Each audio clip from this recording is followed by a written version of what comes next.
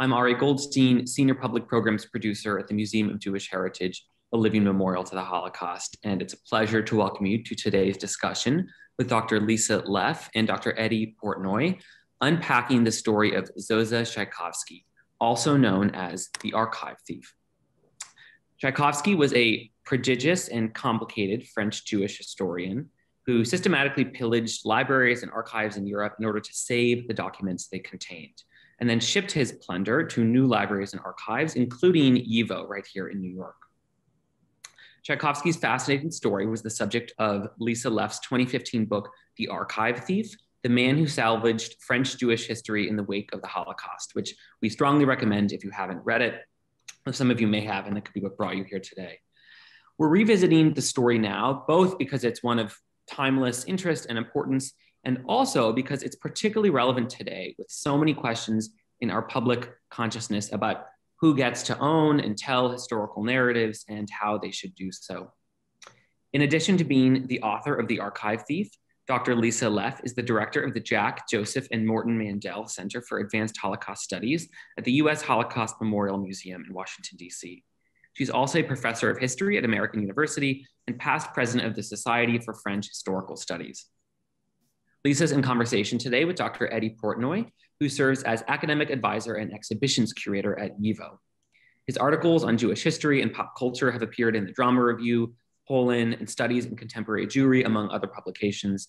Eddy is also the author of Bad Rabbi and Other Strange But True Stories from the Yiddish Press, published by Stanford University Press in 2017. We're grateful to SNCF America for generously supporting today's program and all of our work at the Museum of Jewish Heritage to preserve the history and lessons of the Holocaust. As Lisa and Eddy discuss Szajkowski's story today, please feel free to share your audience questions in the Zoom Q&A box, and we'll get to as many as we can towards the end of the hour. Without further ado, welcome to you both. Eddy, feel free to get us started.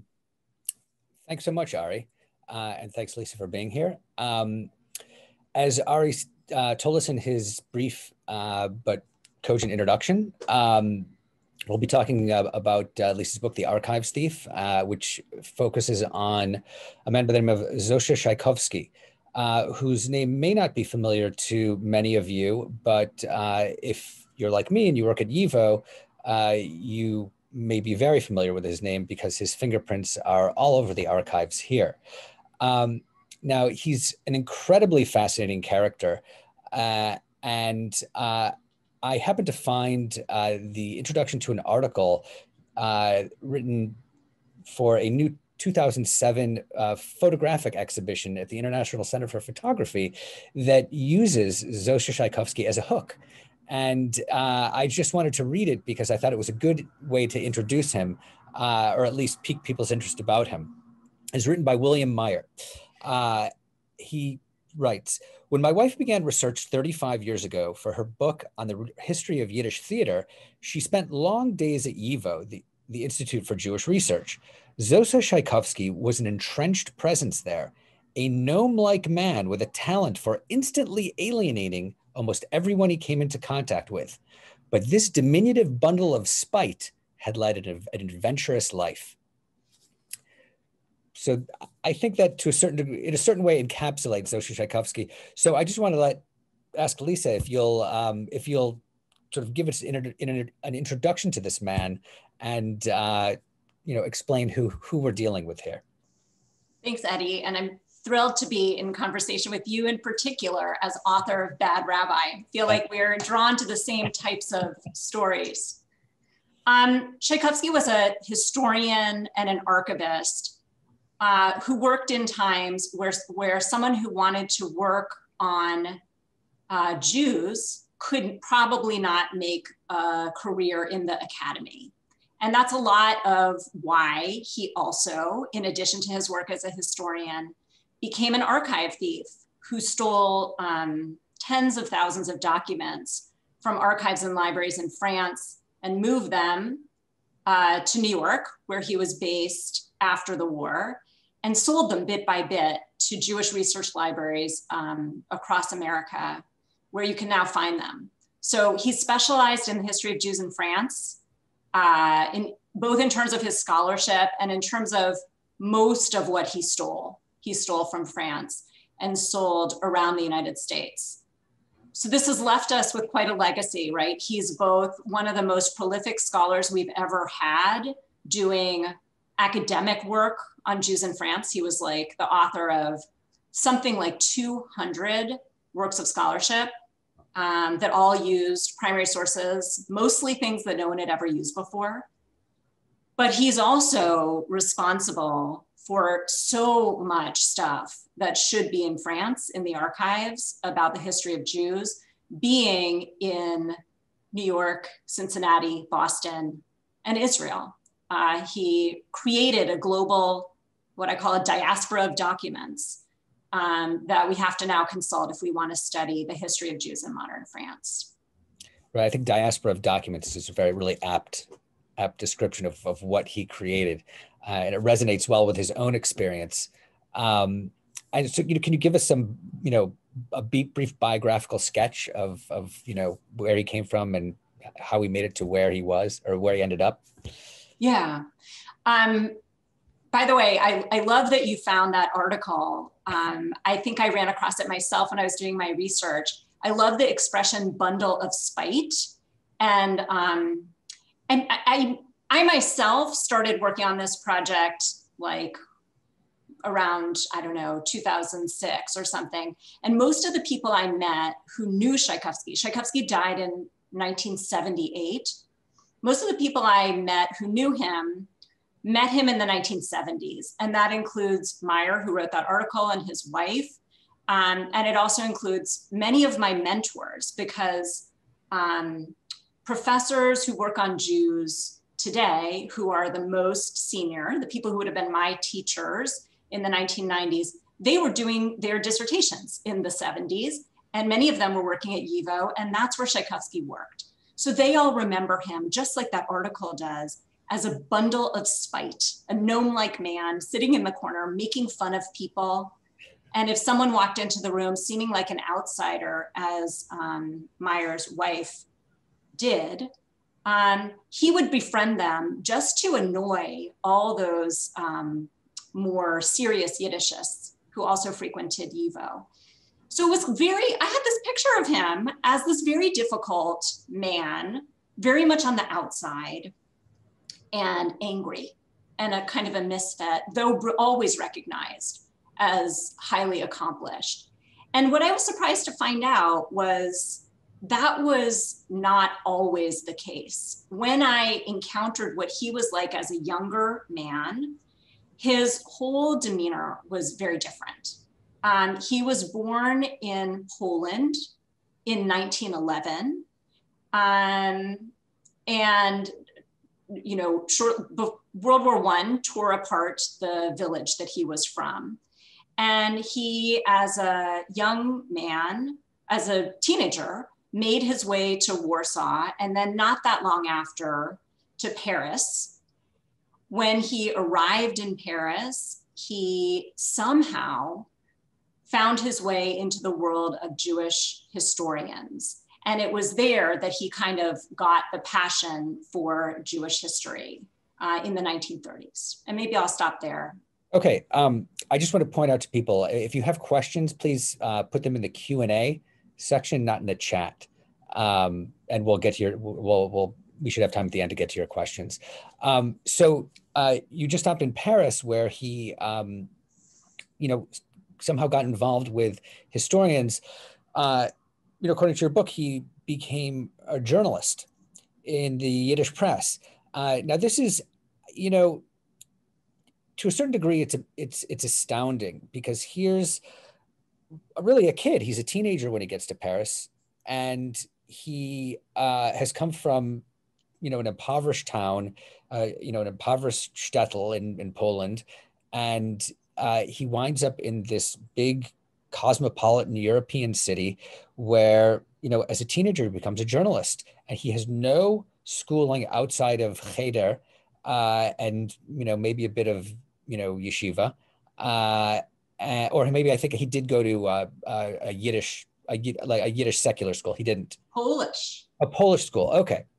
So he had very limited education, yet he throws himself into this world, first of journalism, and then into the world of historians, which to me seems absolutely amazing, and really reflects on a character who must certainly be brilliant.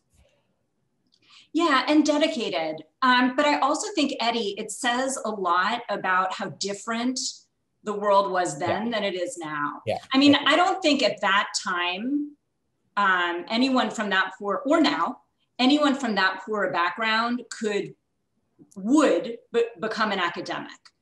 But he wasn't trying to become an academic. He was trying to become part of a Jewish intelligentsia that was in a moment of broadening. Yeah. It was like there was because of all of the circumstances of the interwar period, somehow, and especially because of left-wing political movements, there was this kind of space opening for people who traditionally would never have been able to be intellectuals to become writers or journalists.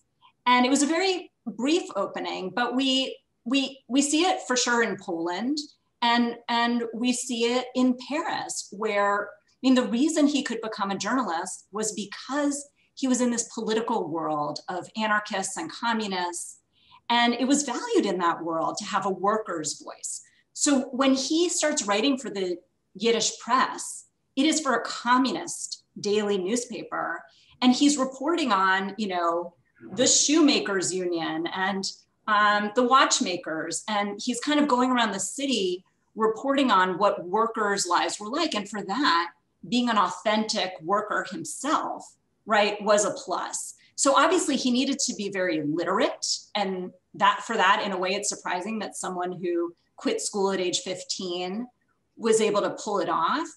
But he was writing at a very basic level because he was writing for readers who were also only minimally educated. And that's really where he gets a start. And one of the sad things that I found in my research that I had to keep in mind is that in some ways there was more room for people from his background to be intellectuals in that period than there was in America after the war.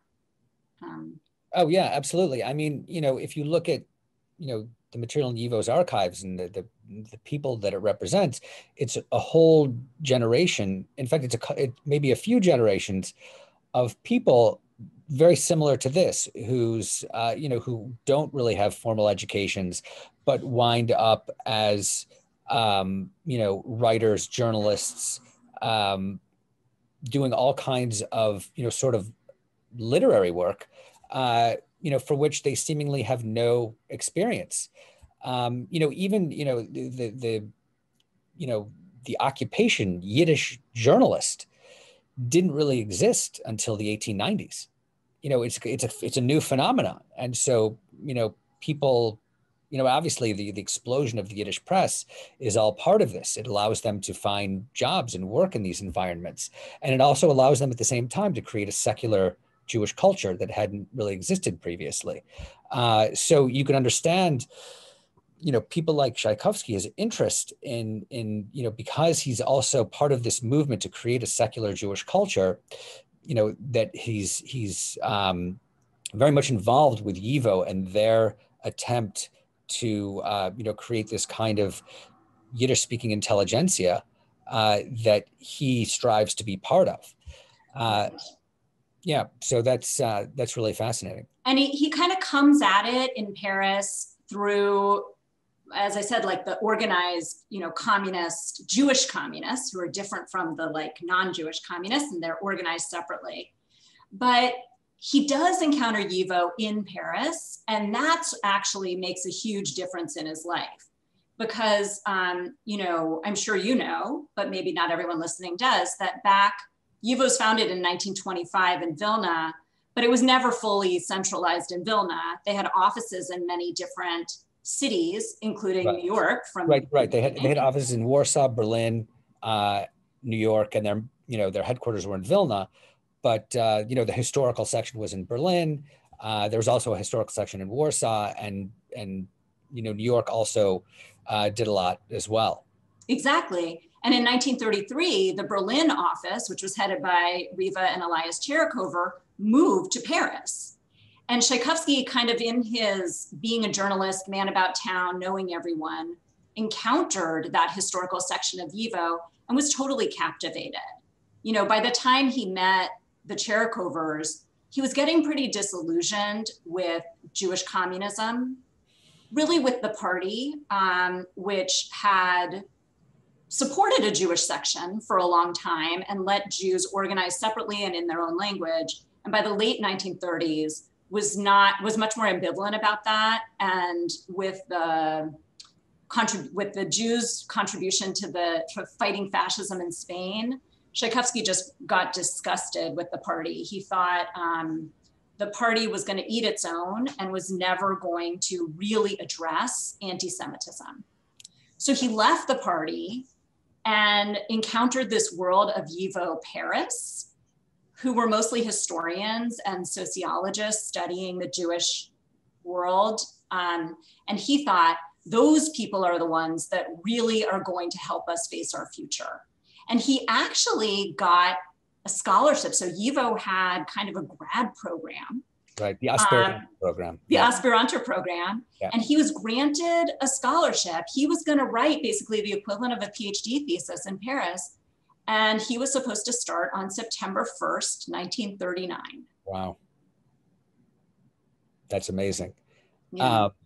So obviously, you know, September 1st, 1939, it's the beginning of World War II. And this clearly changes everything for him. And so what happens to him during the war? This is also, you know, an incredible part of the story. Yes.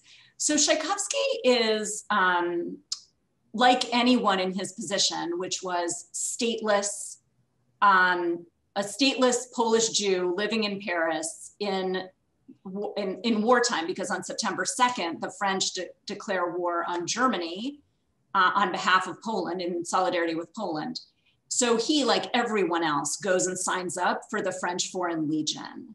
All of his YIVO friends who have better connections, like the Cherkovers, are able to get out and go to New York, but he stays and fights for the French and is wounded. After he is wounded, the Cherkovers then in New York wind up being able to get him a visa through Marseille. And he gets to New York, works for YIVO, does that Aspirante program for 1 year. Yeah, but doesn't he first wind up in a concentration camp?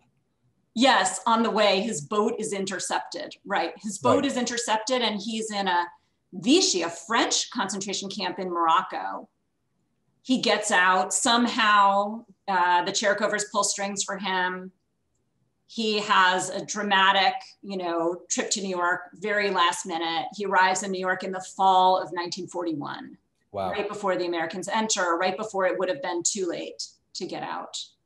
Right. And then at that point, when the Americans enter the war, he really doesn't waste time, signs up for the American Army and returns to Europe after basic training in Fort Ritchie. He's one of the few French Ritchie boys. If you've heard of the Ritchie boys. Right, I've heard that 60 Minutes just had an episode on the Ritchie boys. Yeah, exactly. It's these, you know, Jewish, not entirely Jewish, but most of them were Jewish refugees, most of them German, who went back to do intelligence and translating to help the Allied troops. Szajkowski was one of them, as he was one of the French Ritchie boys, but he also spoke Polish and Yiddish, and that really made him very useful. And when he went back with the Americans, he did all of that stuff, but that's really where I trace him becoming an archive thief, because all of that time that he spent there, every spare moment, he hunted for documents. Right, and there were a lot of documents to be had in post-World War II Europe. You know, obviously, I mean, the audience probably isn't familiar with YIVO's collection during World War II. Much of it was sent to Germany to become part of an institute for research on the Jewish question, a Nazi institute. The Vilna materials, right? The Vilna materials, that were located in Vilna. They were plundered by the Nazis, sent to much of it was sent to Germany. Another portion of it was buried in the Vilna ghetto by people who were sneaking it out of YIVO. a lot of the materials that were sent to Germany wound up in an enormous warehouse in Offenbach, which is in Frankfurt. And, Szajkowski's story isn't really part of that, but but this is part of YIVO's story and how they recovered a portion of their pre-war archives, which was never really expected. But, throughout Europe, I think, first of all, the Nazis plundered, everything from art to money to gold to archives. It's really astonishing how much they took. In fact, the photographs of the Offenbach warehouse look like the Indiana Jones warehouse. It's just absolutely enormous and just filled with crates of material. And it was, there was the monuments men, the fine arts artifacts and archives department of the U.S. Army, whose job it was to find these materials and repatriate them to their countries of origin. In the meantime, you had people working for them. You had sort of random others finding materials and just doing whatever they wanted with it. And Szajkowski fits into that category of exactly. And as a person, a person who had been working with archives before, or at least historical material before, he had some familiarity of what was of value.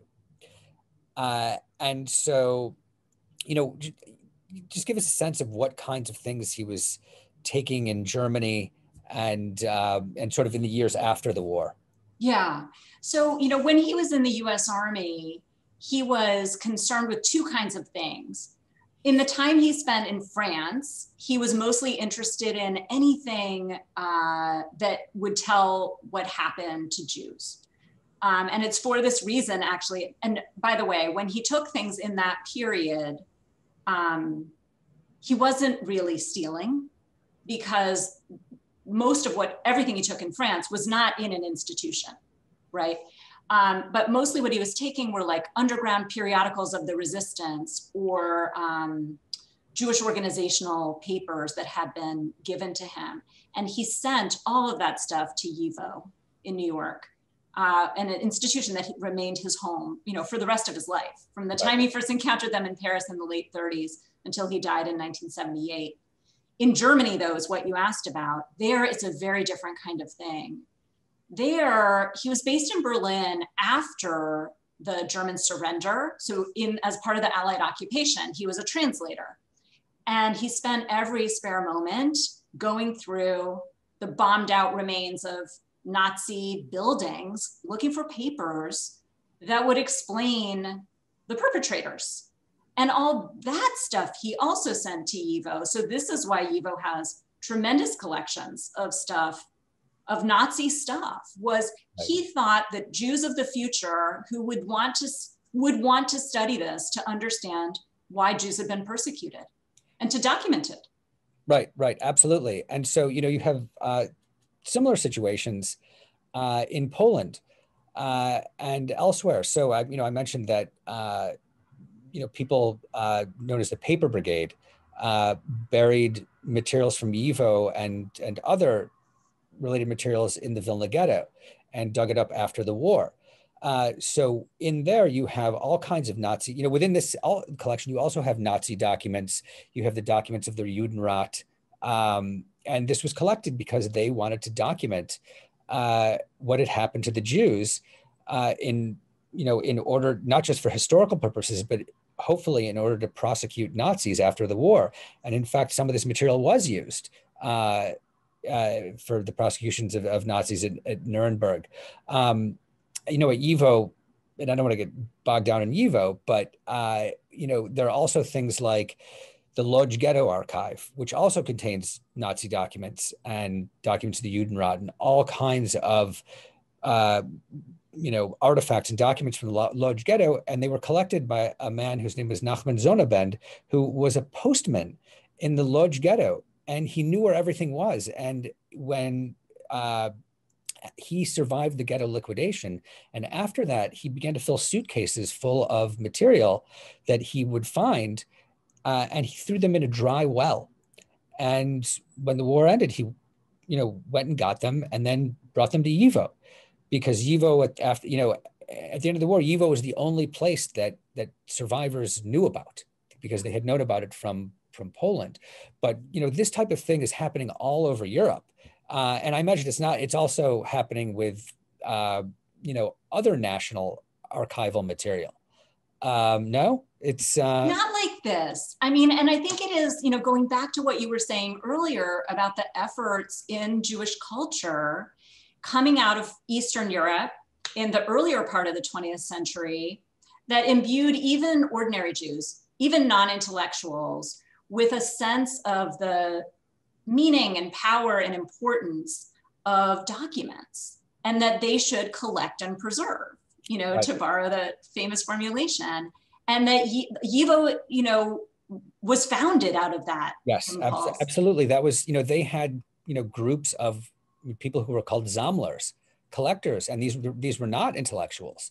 YIVO put ads in newspapers saying, preserve Yiddish culture, send us, and they YIVO, did nominal training of these people. They sent them, pamphlets on what to collect, how to treat it.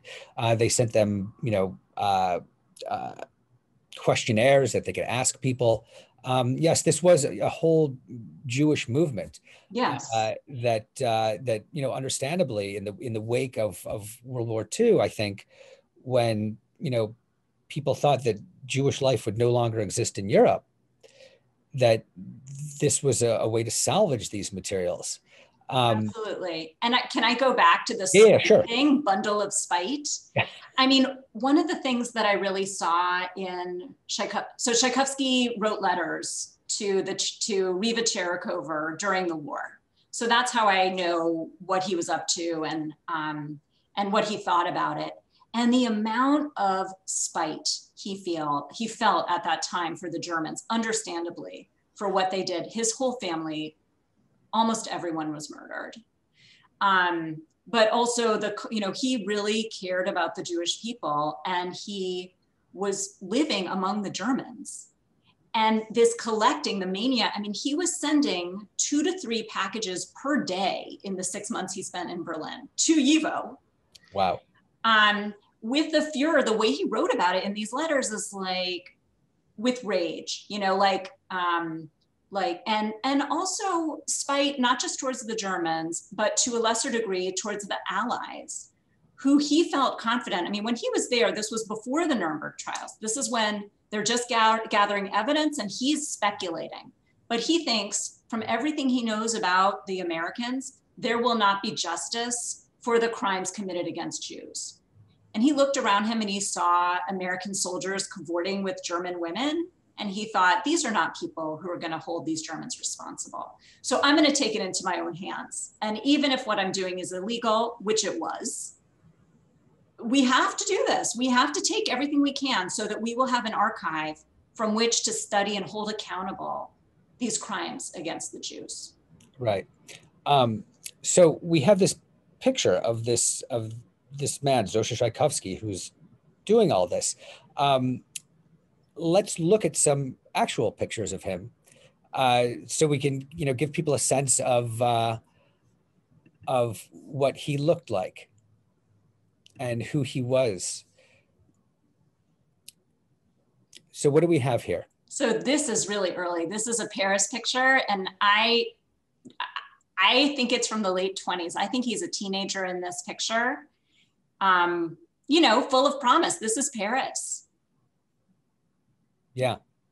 He, looks happy. And what's funny, one of the nice things about this photo is, from this time period, there aren't a huge number of photographs of people smiling.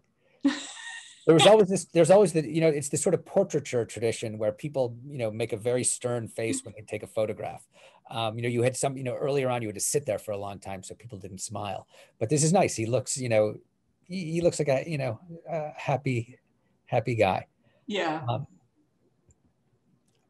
Okay, what's going on here?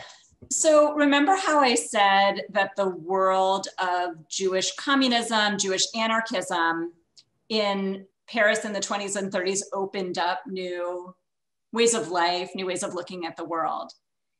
This is taken at a nudist colony that Szajkowski and his brothers and lots of their friends frequented in that period. And I think it tells you a lot, you know, Jewish communism in France was really different than in the Soviet Union in the same period. In the Soviet Union, gender roles weren't being questioned. Sexuality was not opening up, you know, it was not like the 1960s. In France, it's something different.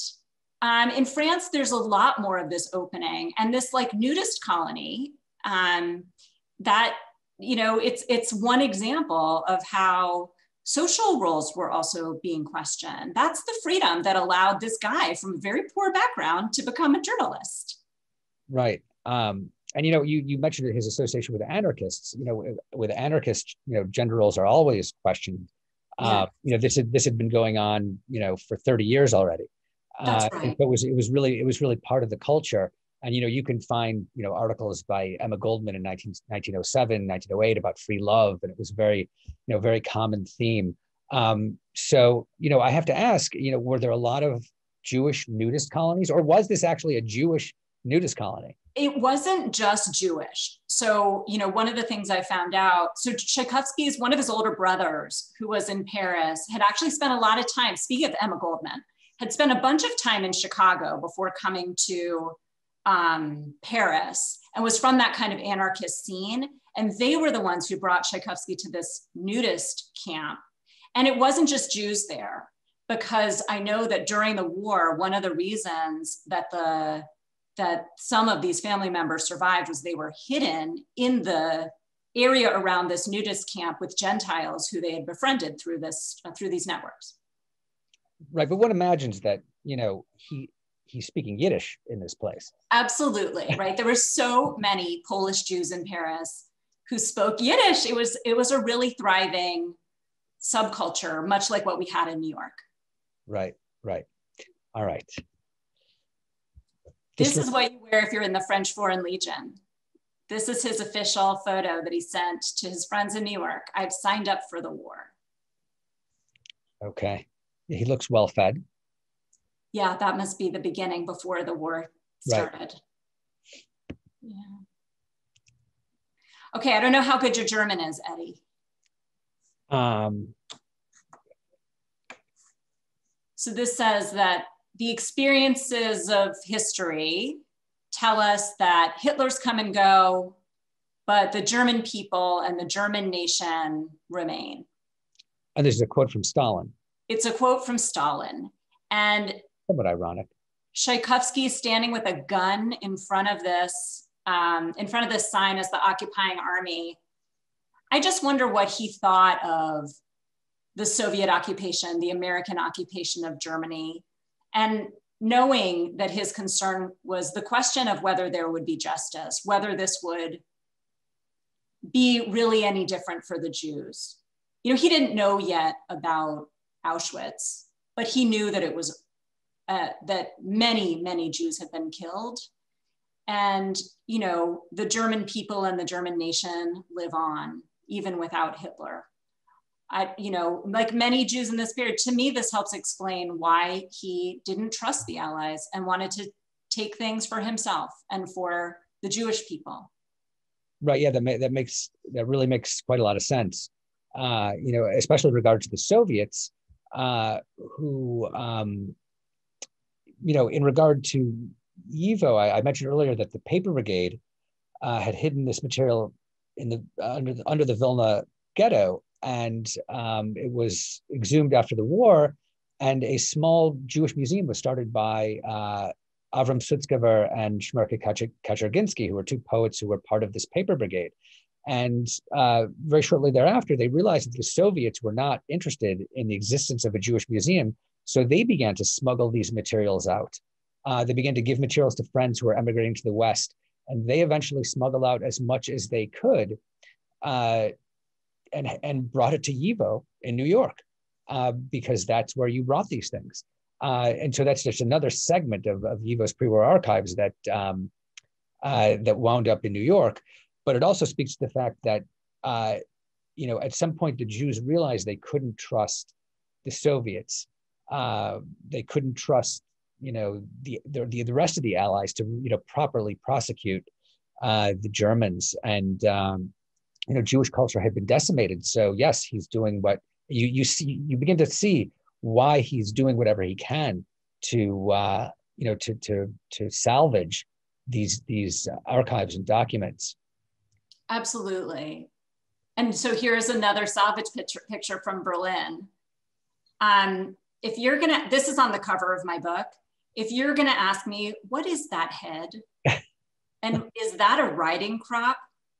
I just always show this picture because I'm hoping that someday someone in the Q&A is gonna be able to identify what exactly that is. I think it looks like a fishing pole. You don't think that's some kind of military? The kinds of things in his letters that he salvaged and sent to people at YIVO, it's amazing. It's not just his parachute from the army, but also like antlers that he took from Goering's hunting lodge and a pistol that he found from some, big high up Nazi. Yeah, actually, I've held that pistol. No. Yeah, it's in the archives. Oh, yeah, so these are also things that Szajkowski salvaged, and one wonders exactly what they are. I think of trophies, back to those there were lots of Jews among the Soviet army occupying Berlin, and Szajkowski hung out with them. Right. And they did all sorts of looting, really, we have to call it looting, in a spiteful way. And I imagine that was part of what was motivating him as well. But it's all, as you say, in the context of when he would send things back home, he wasn't treated like a thief, he was treated like a hero. Yeah. And it's really only after the war that when he keeps stealing in the 1950s on his trips back to Europe, that's when he really departs from the norm. During the war, it's something that it was really respected. Right, yeah, it stands to reason. And what's interesting about this photograph is it's very resonant of a photograph that we have at YIVO of Avram Sutzkever with a big cart of materials that he's bringing from the bunkers that they were buried in the ghetto to this new Jewish museum. And sitting in this crate is a big bust. And so it's just, right. It's very resonant of like saving these similar materials. And just to be really, very specific to Szajkowski, in 1945, he knows he has to go home and he does not have a job and he does not have a family. And he is doing everything he can to impress people at YIVO in the hopes that after the war, he would have a position there. And it worked. Yeah, no, it was a good plan. Well, this is Berlin. This is the kind of thing that not only did he salvage materials from buildings like this, but he took pictures of himself doing it and sent them home, right? So this is not a thief trying to cover up what he did. Just like I was saying, he was proud of it. So not only did he send the documents, he documented himself as an archive salvager. Okay, but now this is a photo from after the war. This is actually Szajkowski's wedding. His wedding, maybe not the wedding itself, but the reception. When actually in the early 1950s, when he was picking himself up, he had decided to settle in New York, made a return trip to Paris and France to do some research because he wanted to be a historian and reestablish himself. And I love this picture because there's something so hopeful and future looking about it. His wife was also a refugee, right? Her name is Hannah Gitterman. Mm-hmm. She was the daughter of Isaac Gitterman, who was the JDC representative in the Warsaw Ghetto. He was a historian. He was also affiliated with YIVO, and he was actually related to the Schneerson dynasty. Oh. She's a cousin of Menachem Mendel Schneerson. She's also a cousin of Yitzhak Schneerson, who founded the CDJC, the Holocaust Museum and Archive in Paris. And that, he's a rabbi and he married them. Right, and I think that's the, oh, it's not, this is something different, sorry. I thought it was the next photo, but. Yeah, so I mean, all of this is from the same time and period where what was going on in his life when these pictures were being taken was he was hoping to establish himself as a historian. This was going to be the fruition of all of his efforts during the war to impress YIVO because he's a rescuer. He's going to work on these materials and write books. He's going to be the intellectual he always dreamed of. And unfortunately, in the United States, in the post-war Jewish world and general world, there wasn't a lot of room for a Jewish historian who left high school at the age of 15, who really could only work in Yiddish or was trying to transition over and wanted to work on Jews. There were practically no Jewish studies positions anywhere, even if he had gotten a PhD. Right, it was really not much of a field at that time. No, and he is faced with a dilemma, right? YIVO's not paying huge wages. It's not going to be a great path. He's a frustrated intellectual.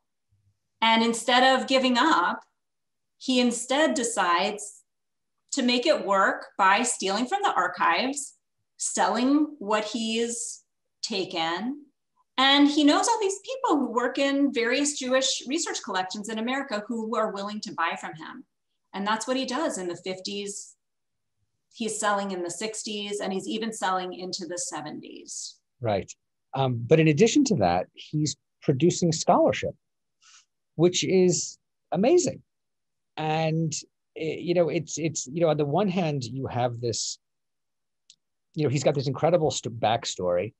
He's had this sort of incredibly difficult life, and he's, sort of managed to figure out ways to escape from dangerous situations. And he returns to the United States, and he begins this, career, not just with YIVO, but as an independent scholar. And correct me if I'm wrong, but an independent scholar who is respected, who does, quality work, using the materials that he's stolen, which is also amazing to me. I think today you couldn't get away with that. But, like you said, this earlier period provides an opening for certain people to do certain things. And this allowed him to engage with scholarship, on sort of really on his own terms. Absolutely. And also in terms of, obviously it was worse back when Jewish studies wasn't considered worthy of being part of most universities. There were only a few positions, and he was not, would never have gotten one of those positions as a modern Jewish historian who, didn't know rabbinics or anything like that. So obviously we don't want to go back to those days, but it did leave open space for people coming at this from different points of view to be valued. Salo Baron, who at that time held the chair in Jewish history at Columbia, one of the few positions. Baron was famous for never citing other scholars in his work. And, people were desperate to be cited by Baron. Szajkowski is one of the few people who was cited in Baron's work. Baron really valued Szajkowski because Szajkowski was one of the few doing social and economic history. It was very hard to do anything but studies of great texts, rabbinical responsa, stuff like that, because those were the sources that existed in America. Szajkowski had, because of his willingness to break the law and go to France and steal things, access to sources that gave a window into the lives of more ordinary Jews and social and economic history. And people were so thirsty for that. And that's what Beren wanted to do. So I think that's part of why the archives bought from him.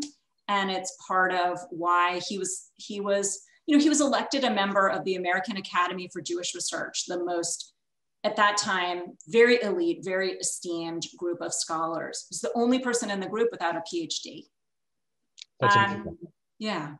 That's amazing, but it also, it doesn't just speak to his brilliance, but it also speaks to where he came from, where, he grew up, learning Hebrew from traditional sources, speaking Yiddish, knowing French, I assume he also knew German, probably knew Russian. Yeah, I mean, that was sort of standard fare for, intellectuals, or as they call them in Russian, half intellectuals, people without PhDs, but, people who could do scholarly work in in multiple languages. They were clearly very highly regarded, and in America, really at that point, somewhat of a rarity.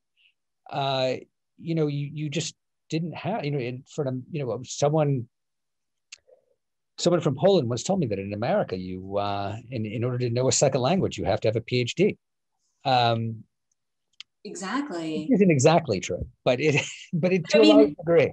But back to where we started, which was that quote of Szajkowski being a bundle of spite in the 1970s.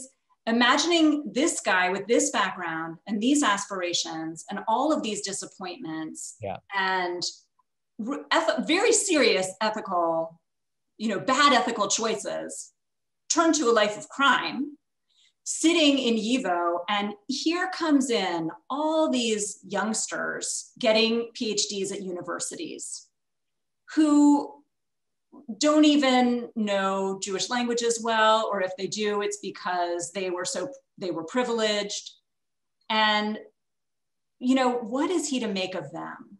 On the one hand, it's great that Jewish studies was coming of age and there was going to be PhDs at universities and positions. On the other hand, what do these people know, right, of the Jews? What do they know? Right, what could they, they couldn't know what he lived. Yeah. I think that's sort of the main thing. So what happens to Szajkowski? You mean the end? Yeah, sort of lead us into what eventually occurs. Yeah, so he became an archive thief, and he sold to all of the Jewish research institutions that would buy. And in 1978, in September, he got caught stealing in a organized police sting because they suspected he was doing it at the New York Public Library in their Judaica division. And a few days later, when it was clear that he was going to be prosecuted, that they had airtight evidence, and that he would therefore lose everything, he committed suicide. Yeah, it's a tragic end. It's a tragic end. But it's the story itself is just so incredibly fascinating. I wanted to ask, I looked at your bibliography of yours, of your own work, and up until, well, I looked at Romby, and up until you wrote this book, all of your work, it seems, is on 19th century French Jewry. So I wanted to ask how, I assume that you somehow stumbled onto Szajkowski during your travels in 19th century French Jewry. So, tell me how this came to be, because I think that's also, part of this. Yeah, absolutely. So I still consider, this is a book about obviously the time period that Szajkowski lived in, but it's also a 19th century history book. It's how do we understand 19th century Jews in France, which is really what I, live and breathe the most. And at a certain point, I realized everything that I know and study and say about that period is from what is essentially Szajkowski's filing cabinet, because all the sources that I use the most were touched by him. There are things that he stole and sold. And there's also the many subjects that he wrote about, 200 articles and books that have so shaped the field that I got interested in that lens. What shaped that lens? Because the questions at the heart of that, Jews in 19th century France, are, what Jacob Katz called the contract with modernity. Right. Did we give up too much when we became citizens? What did that mean for Jews of different social statuses? What did it mean for elite Jews? What did it mean for poor Jews? Was it different? And Szajkowski's preoccupation with those questions came from his lived experience of the crisis of that. And I think all of his scholarship and his work as an archive thief is an attempt to answer those questions in a more complicated way. So it's like, I mean, it's so meta, Eddy, it's so like, but I was interested in this book. How does the 20th century shape what we can even say about the 19th century? And how do those preoccupations, enable us to ask certain questions, but also maybe close off other ones, Wow, it's amazing. So then, you obviously almost had no choice but to write the story of Szajkowski. Yeah. It's great. It's great. It's you know what, and obviously, I think, I don't know if people in the audience have, how many of them have worked in an archive or have done, some level of academic research. But at least for me, one of the joys of doing this kind of research is accidentally stumbling into something else and finding it thrilling and following it up. You might have to finish a dissertation or a book before then, but you sort of put it aside and say, wow, this is an amazing story. I have to work on this. And it appears that's what happened. That happened. Here. It's great. It's fantastic. All right. So I want to take some questions from the audience. And I'm hoping that Ari curated these. I think he did. So this, one of the first questions is why haven't the documents been returned to the original libraries? Great question, important question. When I started this project, my friends who work in archives in France that were looted definitely would have liked for me to make a list of everything that Szajkowski stole with proof so that they could go to the French authorities and demand it back. That was not possible. There are not archives, it turns out, do not keep records that could serve as that kind of conclusive proof of what came from Szajkowski. So I had to use other methods that work for the historian and that from which I could generalize, but I didn't produce documentary proof of the kind that could lead to those kinds of proceedings. But second, the world of Jewish archives is small, and let's just say it's not over-resourced, right? Every one of these collections that either had stuff stolen or acquired materials that really came from somewhere else. I'm not talking about the wartime materials, but other things that were property of some other institution. None of them have so much in the way of resources that it really makes sense to fight over the originals. And what instead these institutions have turned their efforts to doing is to making copies for each other and even now digitizing collections so that we can see them together. And I think that's the best use of our resources, not to try to undo what has been done, but rather to try to reunite them digitally so that we can study them from everywhere. Right. And YIVO has an enormous project, the Vilna Collections Project, that, I mentioned that all of this material that got buried in the Vilna ghetto during World War II, it was exhumed, and then much of it was sent to New York by Sutzkever and Kaczerginski, but then a huge portion of it remained. They couldn't, and they had to escape from the Soviet Union. And so a huge portion of it remained. It was found by a Lithuanian librarian who wasn't Jewish, and he hid it in the basement of a church that became the Lithuanian Book Chamber.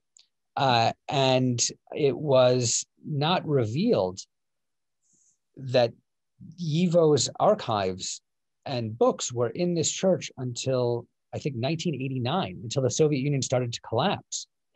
And, they called YIVO and said, we found, a huge cache of your materials.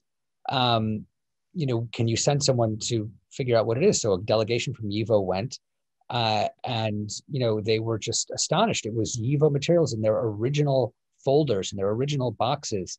There were letters written to YIVO in New York, where the response was like the original letter was in New York and the response was in Vilna, and it really put together, this collection. And now it's all being reunited online, and that's generally what's happening with these other materials, is that this digitization technology has made it possible to reunite all of this material and make it easier for scholars to mine it for for historical research.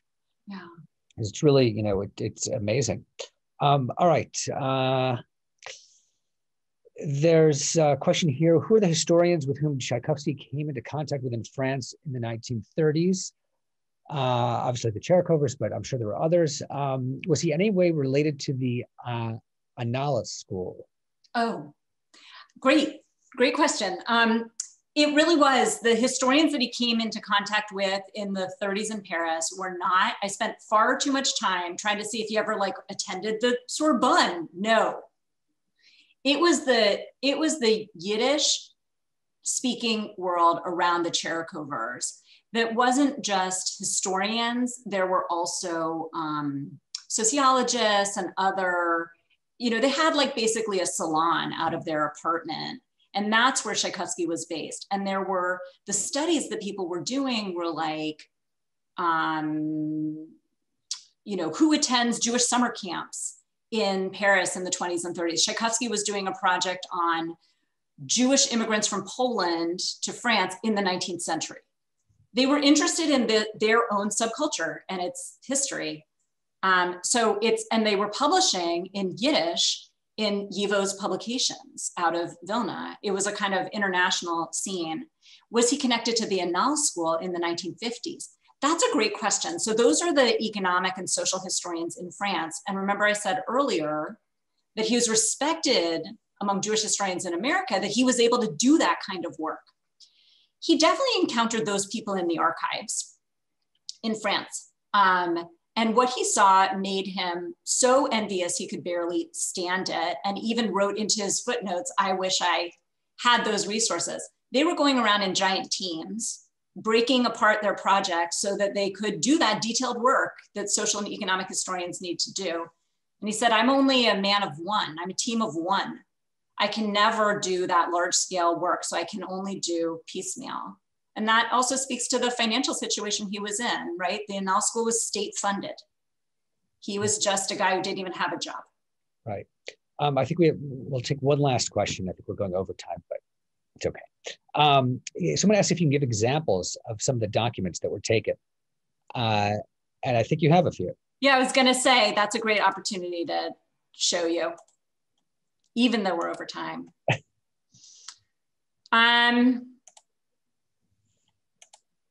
This is a document that is in Cincinnati at Hebrew Union College.